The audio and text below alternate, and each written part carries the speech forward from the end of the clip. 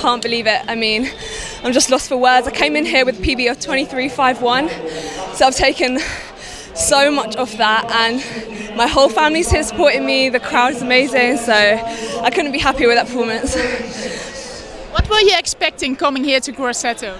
I was just hoping to make the final, to come away with a gold. It was just incredible. I mean, I just executed my race. It felt effortless, and I can't believe it, just over the moon.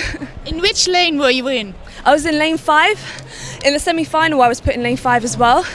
So it was just, you know, I had to replicate what I did already. And I did that, and I got a little bit faster as well, tiny bit faster. So just, wow. I'm still so speechless. And looking at the last part of your race, what was in your mind? I just had to work to the line. You know, it was all about use my arms because my legs were dead. And I was like, come on, just pull through. I crossed the line and I was like, where was I? Like, you know, and then I saw on the big screen, it was like first place, my Bruney. I was like, oh my God. I just had to grab the flag and I just went for a nice run.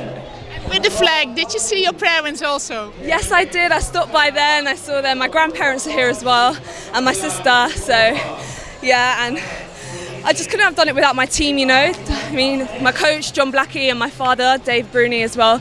I mean, it's just great support to have my dad here as well.